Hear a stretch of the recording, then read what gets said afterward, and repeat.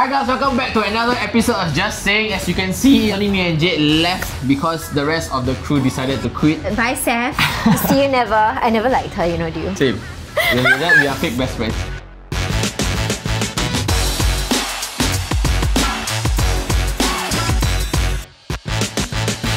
So last year as a crew, we decided that despite COVID, despite whatever that happened last year, we still had a pretty good year. Yeah, we're alive, we're here. Yeah, and then we decided that we wanted to start this year by giving back to community. The initial idea that we had was to visit a charity. We wanted to bring Christmas dinner to them. Okay, that was your initial idea, okay? Don't say our, because my it's initial not idea mine. was like, that. You know, clothes drive, which also wasn't my idea. Yeah, then we wanted to do that like the normal, give our used clothes, go to old folks home, bring Christmas dinner to them, sing them song and everything. In that process of planning, I actually got a privilege to meet CSR specialist, and her name was Yu Yan. We spoke over the phone, and then she kind of scooped me and like, hey, dude, if you really want to help, are you really helping yourself? Are you helping these people? You go down there, you give them your old clothes, yeah, you feel good, but do they really need it? So it got to me, I was like, yeah, am I really helping lah, right? We come with a few points that we're gonna discuss. Wait, before we begin, can I ask you something? Is this actually your first time organising and like... Yes. Oh, okay. Yeah. Because I was a bit confused as to why he was like, my pre-loved clothes aren't gonna change lives. Like, I was like, no, they actually don't need a used pair of SB dunks.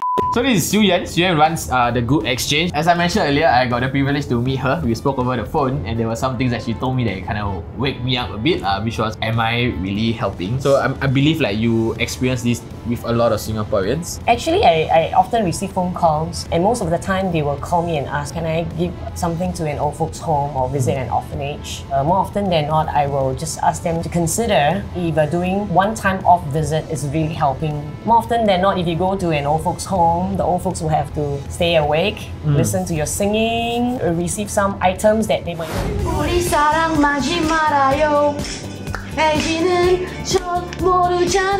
and then we just go there and give things to them. We feel really good, but it might not really benefit the old folks. So we really have to think. Yeah, so I think that really made a lot of sense to me, because I imagine myself receiving food that I can't eat, or like things that I really don't need lah. So I think there's this story where someone was sending a guy food, but I think he had no hands, or like... No, he had no stove. He had no stove. Oh my gosh. Oh my god. You're butchering my story.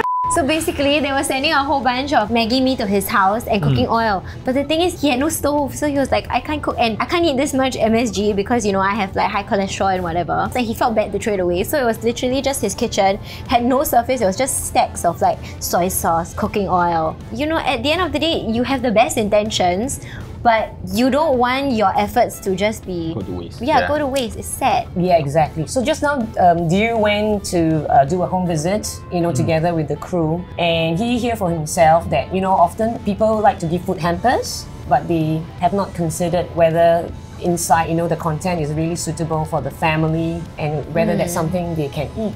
Yeah. So I think it's really important for us to really ask what is useful to them, what is helpful to them. Yeah, so we actually went down to Punggol, visited the families, and we actually got a lot of clips of it in which we're gonna show it to you guys. Stay tuned to watch Do You Cry. So for the past month, Yu Yan and I has been talking to these families, kind of understand what they are going through, what they need at home. The Just Saying crew, and together with Gush Cloud, we put some money together and actually got them the stuff they need lah. I'm actually right under their blocks, and we're gonna go up and speak to them, show you how they're living, and basically show you how to help. So guys, this is Nora. We are currently sitting in her home, and we're just gonna have a conversation with her, kind of understand her living conditions and so on and so forth lah. Yeah, so Nora, how long have you been staying here? Actually, this house is for my daughter. She's been staying for 7 years. She's a Singaporean with 4 kids. Actually, I don't know her life, actually, how's the environment. Until, you know, the lockdown in my place in JB, I do stay in JB for the past 30 years. So at this moment, we can't go home. So my girl offered me to stay here. No doubt her place is quite cramped, but I have no other choice. I know she have not complained me anything that she's not enough, whatever thing. And as a mother, I know that I just, you know, get anything, whatever I can afford. No doubt her kids now having a medical problem. It's very, very chronic, asthmatic. And all three? All three has asthma. Yeah, asthmatic. And she have to go frequent medical and frequent appointment. What's your current like monthly expenses like for like 6 people in this house? By grocery, everything, it can hit until 800 a month. plus the children's expenses, everything. And on top of that, there are the medical expenses Yeah, right, as well, correct. and then the rent. Correct, correct. There is someone come to help her with all those like communities, like hopes and others. They do come give some foods for them. But apparently, sadly, they say that the food they give it to us is not meant for us. When you say not meant for you, it's like not halal. Not halal like, food. Yeah, it's not halal. I don't say that all is non-halal, but there is some that we can, but some of that is not. So I'm looking at like 1, 2, 3, 4, 5, 6 people in this house, but there's only one bed. So how do you guys? Trying to say like, then something before we come here, we see this house. Of course, it's one bed. Then it's nice of my daughter was saying that, Mommy, you just take my bed. The rest of my kid can sleep on the floor. It's very touched with me. And she has been so thoughtful of me and my husband. She asked me to take the bed. Then I was crying, saying that my daughter and my daughter all sleep on the floor. I mean, but I'm helpful because I don't really eat that much that can give her more. But I want to think I can pray. Maybe there is someone can give something. All this my prayers come true. So you come over and say voice out something. What you need? The auntie understand. I say maybe I need some mattress and certain things and the things that we need also. People do donate something, but the thing maybe it really it's been second hand. Like the boiler, it's bit rusty here and there. We need to try wash and repair here and there. But of course, it's not healthy for my grandchildren because they are drinking milk. And you said earlier on that sometimes you get like items that are a bit faulty or things that you cannot eat, and then you just like throw it away. You give it away. For my girl, she do have a few items that she threw away. But I told her, don't waste. Maybe we don't need it, some other people need it. So I think firstly we'd like to thank you for letting us help you. I think it brings us great joy. So like what you mentioned just now, asking you questions about your bed, about your induction cooker and your water heater. So me and Muna, actually you went out to buy some stuff for you and your family. Thank you. It's currently outside. I'll take it in. I'll be honest with you. We wanted to do what the other people were doing for you. We had this idea of helping, but we didn't really know how to really help. Then when Shu Yan came here, she actually told us your living conditions, what you needed and everything. So me and Muna actually went out, get some stuff. So this is the one that you said that was rusty. So this is new. Thank you. And we also have an induction cooker over here. Wow, thank you so much. And then we bought beds also. So now the kids can sleep. Yay. And just now I asked you how much you actually spend on groceries. So we actually went out to buy vouchers for you guys. Oh, okay. Yeah, so this giant vouchers, which is right downstairs lah. I think we got you the vouchers because we didn't want to assume what you like to eat. It's a lot more useful. Correct. Yeah. So and you can just like separate it out from month by month to see. Correct. Thank you so much. Thank you so much. I really appreciate that.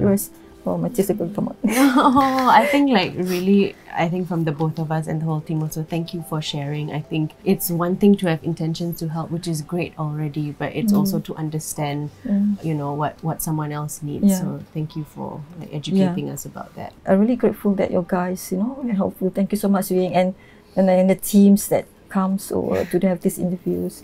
Cheers. Thanks so much. Hi everybody, so we're here with Faiza and her family, and we're here to understand what she goes through on a daily basis. So at the moment you have how many kids? 5. And 1 on the way, right? Yeah. When are you due? February. That's very soon. You're gonna have a Aquarius baby. So you have quite a big family, and one more child's coming on the way. So how are the sleeping arrangements and you guys sleep? Previously, we slept in the room because there's a double decker and also queen mattress, and then we share. For now, because we find it like it's cramped, so we sleep outside. And also there's a so-called tatami thing. Oh, the tatami mat. That one for the kids. Then when it comes to like food and stuff, how are the donations like?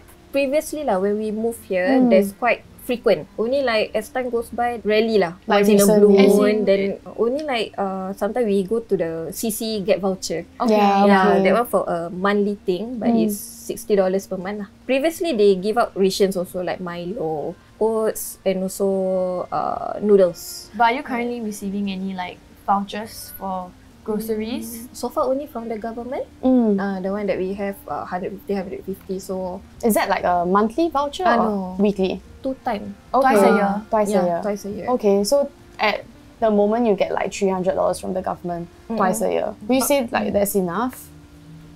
Can be better, right? Yeah. Yeah, okay. Take note, guys. Did you reach out to MSF or ComCare? No, because previously we are both working full time. At that point of time, we thought it's okay lah. Yeah. No need for the help and such. Only recently lah, we had to resign. I kept going in and out of hospitals. We went for few interviews, Yeah. but of course, my condition, I couldn't get any Yeah. job. So as for him, we tried, but no callbacks and such. So Yeah. we do ad hoc job like For doing ad- parcel. Like parcel delivery and like yes. Grab stuff.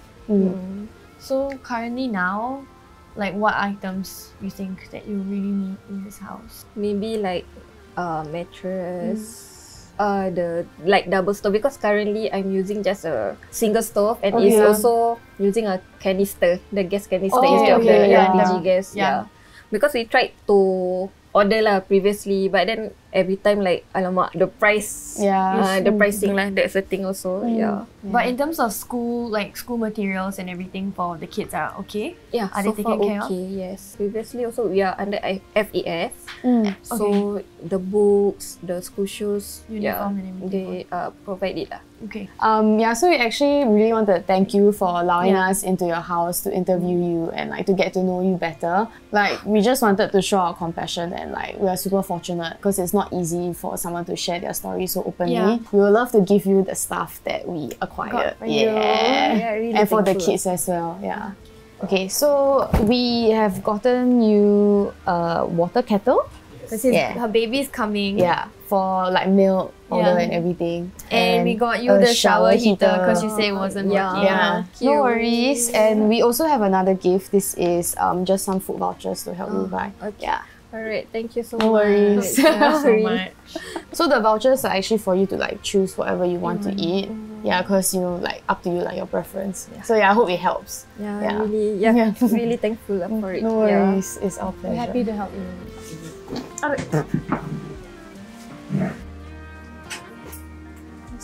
Finally cook like more stuff because again like one dinner right? Yeah, and at times like they will like, mommy how long? Yeah. Mommy how long? Yeah. They say, just Yeah. wait because I have to.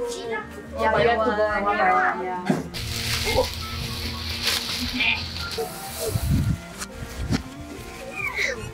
Abang, you got mattress now.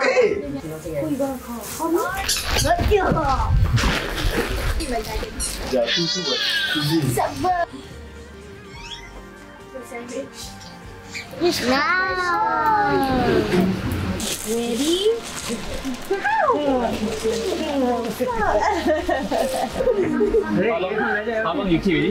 Bantal busuk. Oi!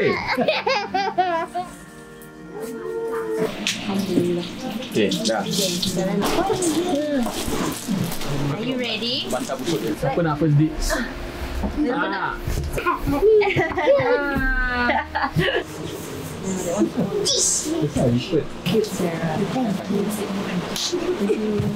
Me.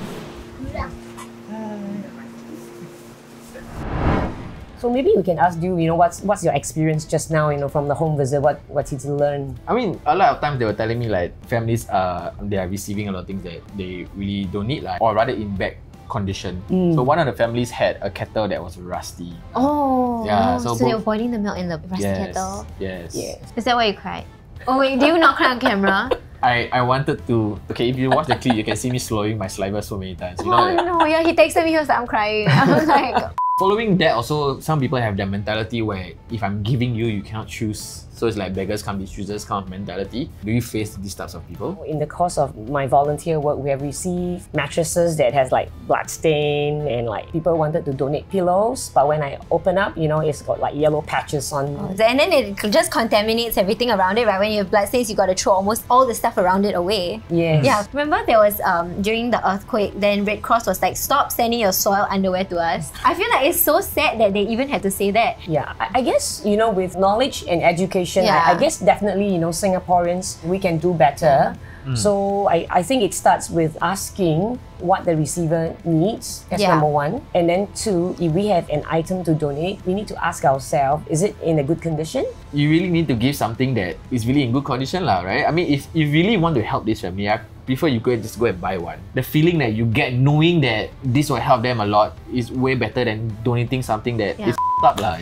I think the key here is to like treat people with like respect. Even the mentality beggars can't be choosers. These are not beggars. They are us. They are people. They are our family. Like these are our brothers and sisters. And if your brother and sister needed something, you're not going to call them a beggar. You're just gonna say, I'm gonna give you something in good condition. Like, where do Singaporeans start? Because for example, I wouldn't know that where I visited earlier were families that really needed help lah. So what you can do is we can go to a more established, like maybe platforms, or maybe like, let's say, a touch community. So one way is to actually call the home and say, you know, what do you need? A home can say, oh, okay, I actually need a fan, or I need a pot or a kettle that can serve the residents. Instead of maybe giving directly, or like you see that 50 old folks and you go and give 50 packets of Milo or oat, you know, which they can't cook. This 1 month process, I really learned a lot. When you give, the feeling that you get from giving really stays in you for a very long time, even though it's like $2, $5, whatever it is. And to be honest, we are actually the receivers lah, also not only them lah. I personally am gonna keep in touch with some of the families that we visit. I think Keisha and Saffron is gonna keep in touch with the second family that we met. Jade was not there because not because I'm a bad guy, but because I was thinking like I work front lines, I don't want to pose any risk to the families, so I just brought it up to Dios. I don't really think it's like the most prudent thing to do. But Jade of course contributed the same amount as us. She was just not there to give it to them lah. Okay. But yeah, I think we would like to thank Sue Yan for everything. I mean, this process took about a month or so or more. Yeah, of planning, of buying everything. She actually went down to the family straight, go visit house by house to see which family needed most help. And then she told me, send me the list of everything. And then we met them just now, got to know them better, and I think like now we are friends. So again, if you guys are looking to help, you can ask her or anyone else that you guys know. Really just ask them what they need, go and get it, and then you make them really, really happy people lah. Thank you so much for, you know, contributing and doing what you did just now. I could see, you know, he put his heart and soul carrying the mattresses and the items. Yeah, thank you so much. So you come to the end of this episode, guys. I really hope you guys learned a lot of things, like I think both of us did. We'd like to thank Sue Yan again for helping us in this process or in this journey. If you guys have anything you guys would like us to do or talk about, let us know. If not, we'll see you guys in the next episode. Bye!